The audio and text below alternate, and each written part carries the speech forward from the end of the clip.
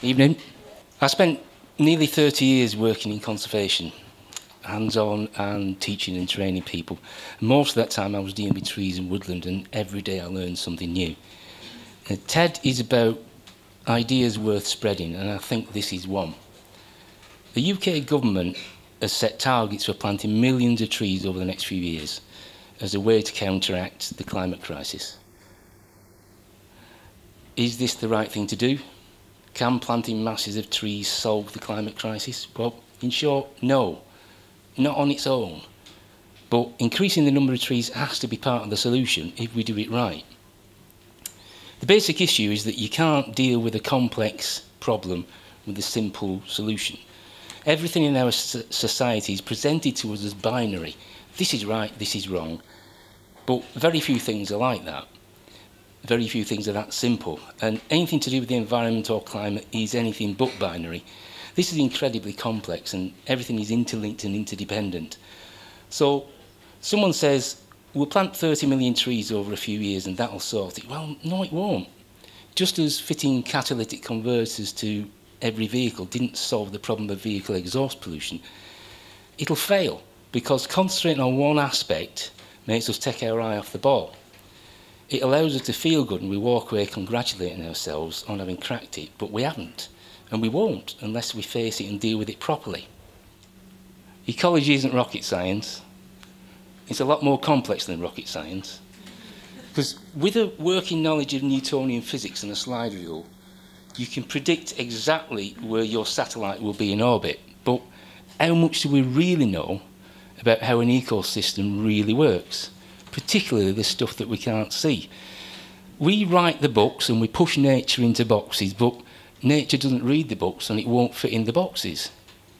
The more we find out about biodiversity, the more we realise we don't yet know. Here's a phrase I guarantee nobody expected to hear tonight. Donald Rumsfeld had a point. There are unknown unknowns. We just don't know what we don't know.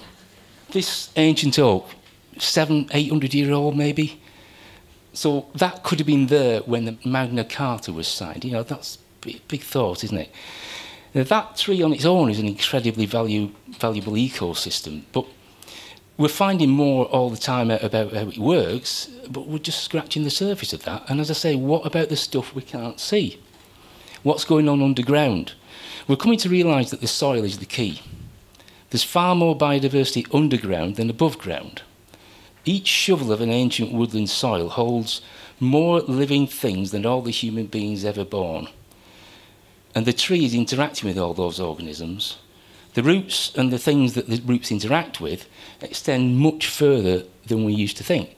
So you're not just looking at that tree, you're actually standing on that tree. Many fungi have symbiotic relationships with trees. This combination of tree and fungi is known as mycorrhiza. This is fly agaric, many people recognise it. It's associated specifically with birch trees. And what you see is the tip of the iceberg.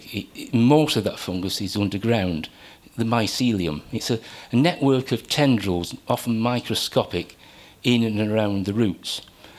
The tree is absolutely dependent on this mycorrhiza relationship.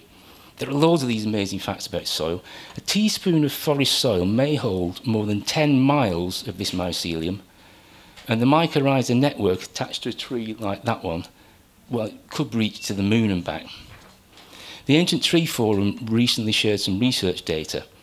There are fungi in tree seeds, and lots of different species in there, and we don't know what they all do yet. Some of them might be beneficial, some of them won't be. They also found fungi in tree DNA, and only 10% of those were recognisable. And there's more. Every site is unique. This place, with its habitats and its species, its pressures, its constraints, its weather, is unique. And it's in a constant state of change. And page 4 has gone somewhere. There it is. It was different yesterday, it will be different tomorrow, next season and next year. The green stuff keeps growing, weather happens, and people do things. And then there's the time scales. Look at the time it takes for a tree to reach anything like maturity, and the much longer time needed for that woodland habitat to develop fully. Nature works on a much longer time scale than we do, and this is being known as tree time. So if we're dealing with trees, we have to think in tree time, not a 1-year budget cycle.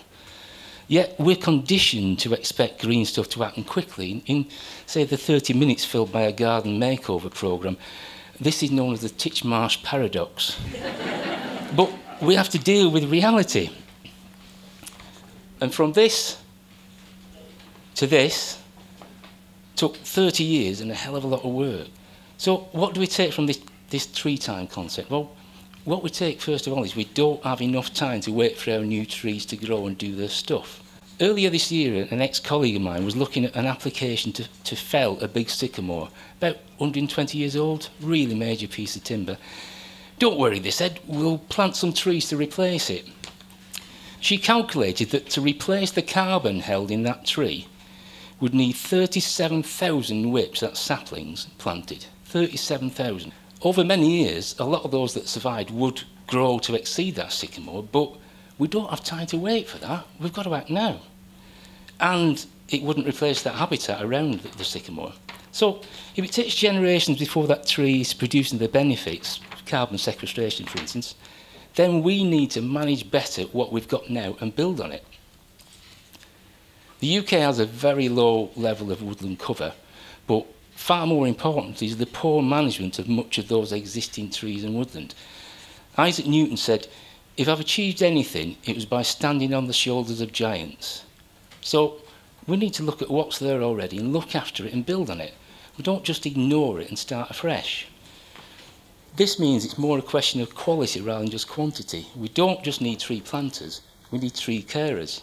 Like other natural things, trees, whether it's city trees, urban park, woodland nature reserve, hedgerow, field boundary, your garden, they bring lots of benefits to us and the planet. So benefits like biodiversity, shade, shelter from the wind, they provide oxygen, carbon sequestration, they clean pollution out of the atmosphere, they help in flood management, they provide economic benefits through timber and food production and tourism and beauty. These are known as ecosystem services or public goods. It's the benefits that natural things provide. But there's another one, a really big one, that more of us have discovered in the last 18 months. That's the benefits that nature brings to our physical and mental health. This isn't pseudoscience, it's quantifiable and peer-reviewed, and it's been around for decades. In the new MRI scanning suite at Stepping Hill, you look up at what looks like a roof light with a permanent view of blue sky through the leaves of a woodland canopy. And so this green stuff makes us feel better, it reduces stress and it promotes recovery. Even looking at it, even looking at a picture of it has an impact. And it's called biophilia, and it's really not a new idea. So how do we make planting trees bring us these positive effects? How to make sure it does that and that our efforts aren't wasted? Because we need to maximise the impact from anything we do, because time's running out. Well, before you get the old spade out of the shed, ask yourself 5 questions. What's my aim? What do I want to achieve by doing this? What trees am I going to plant? Where will I plant them? Where will I get those trees from? And can I look after them? We just work our way through that. Yeah, it makes sense to have a plan, have an idea of what you want to do, why you're doing it, and keep working towards that. Think what it'll look like. Do you really want to be looking at straight lines of trees in 20 years' time? Will that achieve what you want to do? And the real benefits come from the habitat in and around that tree. So you aim at the habitat, not the tree. So when you're planting your trees, have a mind to what you want to achieve. And this isn't just sticking trees in the ground, it's planting with a purpose. So do you want this? Now that's 20-odd-year-old plantation with no management done to it whatsoever. Really poor, in fact there's no real woodland structure to it. Very poor habitat, really poor trees because they're all far too close together, and really poor carbon sequestration as a result. Or do you want this? Now that's taken from exactly the same spot, 2.5 growing seasons after some thinning work was done. So all of those ecosystem services have vastly improved. Woodland structure is fantastic, it's brilliant for wildlife, and it looks good.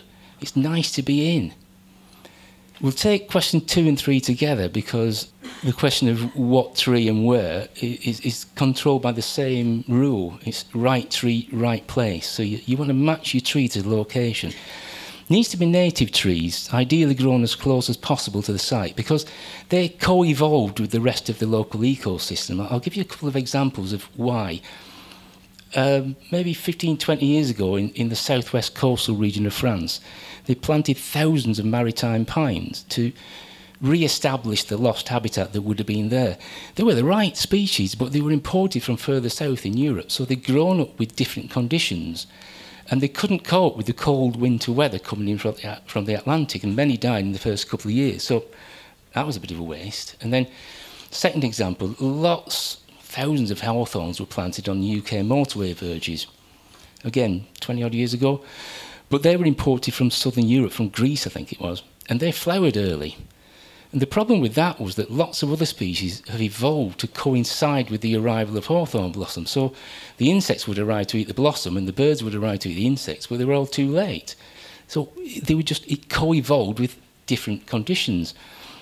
Also, unfortunately, we now have to consider how the trees we plant will cope with the changed climate in the future.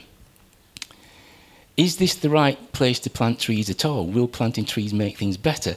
What's there already might be an important habitat.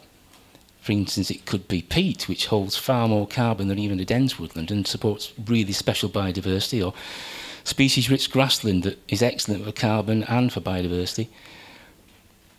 The conditions might well not be right for trees at all. If you can make this out, this is at Grinlow. It's a failed plantation on lime waste. So these trees, thousands of them, were planted to cover up this old grey massive mountain of lime waste. But conditions weren't right for trees, and many of them failed, as you can see there. And the ones that didn't fail are still stunted, they're really tiny. Conditions weren't right for the trees, but conditions were right for a really special and rare limestone grassland that developed instead. That's SSI standard, it's a fabulous area. Nobody expected that to happen. To get maximum benefits, we should be aiming to be as natural as possible. So if that had been thought through, you could have actually gone for that habitat and put some trees in it as well and mixed it all up. It certainly, if we were going for something natural, wouldn't be the standard planting regime of 4,000 trees per hectare, all planted in straight lines at 1.5 metre centres. It'd be a mix of habitats. That's what was there before humans started knocking it about. The maximum biodiversity value is found at the interfaces, the edges between these habitats. This, for instance, this would have been a far more common site than wall-to-wall trees. This is an ancient wood pasture at Longshore Estate. It's a really ancient landscape, this. It would have been possibly more lightly grazed than this, but the trees are spread through grassland, heathland, scrub. It's in a fantastically biodiversity-rich mosaic. I'm working with a group of people at the moment who've bought ground specifically to plant trees, and I'm hoping that now they understand more about it, they're going to be aiming at a mix of habitats, even possibly something like that. They know now that it will produce a better spread of benefits across the board than just wall-to-wall trees, and it will produce those benefits quicker, and it will be nicer for them to be in. Question 4 is a big one. Where am I going to get the trees from? Native grown trees are already in short supply. Demand has outstripped supply, so you'll be lucky to find an oak if you went to get one tomorrow. The UK nursery industry doesn't have the capacity to supply the millions of 3-year-old trees and whips they're called to plant. It can't instantly increase this production, and it needs planning, confidence, investment and time to produce them. And we're not seeing that on the necessary scale. And this is where we're going to really shoot ourselves in the foot. Most people won't even know to ask where the trees come from. I mean, an oak tree is an oak tree, right? No. And they'll be imported. And that's how we got ash dieback, Phytophthora, acute oak decline, oak processionary moth, and that's how we'll get the next tree pathogen that's coming off the rank to come over. Many ash trees planted in the UK in the last few years were technically native provenance. They were British trees, but they were in fact started in the UK, then they were shipped to the Netherlands, where they were grown on for a couple of years in the huge industry they got there, and then brought back ready infected with ash dieback. So it's going to happen unless we're very careful about it. The last question is, how am I going to look after them? And the best way I can explain this is by those 2 photographs I showed you earlier on. This one is without any looking after. Stick it in the ground, walk away from it. And this one is after some looking after. It's not just a one-off hit. You've got to keep doing that over the life of that tree. So you've got to protect it from rabbits, sheep, deer, thin it out periodically, add new trees in, extend it, and crucially, you've got to enjoy it. So, what conclusions do we get? David Attenborough said this: no one will protect what they don't care about, and no one will care about what they've never experienced. So, if we want a viable, sustainable environment, we have to have more of society aware of their environment and what it has for them, so that they care about it enough to want to protect it. And if it's sufficiently important to enough people that have got voting and buying power, then that will put pressure on those running things and making things and selling us things to do something other than window dressing or greenwash. But how do we get this greater buy-in from society? You can't sell a vision of environmental disaster. It's too big and it's too frightening. What can I do about it? But what you can sell is a vision of hope, of a way to achieve something good, to empower people, to show them how they can make a difference. There's the best part of 70 million of us in this country, and if only 10% of us did a bit, that's 7 million bits, and that adds up to an awful lot. So that's been the most important part of my work for nearly 30 years, to change perceptions and show people that they can do something about it, they can make a difference. And the best way I ever found to do this, to get people wound up about it, if you like, is getting people out into the green stuff and get their hands dirty if possible, and particularly if they're going to do something to make that green stuff better and to enjoy it while they're doing it. I've seen the effect of tree planting on people. It's magical. I've seen people with no experience of this stuff light up. It's a commitment to the future, and it does make a difference if done right. And we'll get even further, as I said, if we care for the trees rather than just simply plant them. So it can be part of the solution to the climate emergency. To put it another way, we need to get more people hooked on the environment, and planting and caring for trees might just be the gateway drug.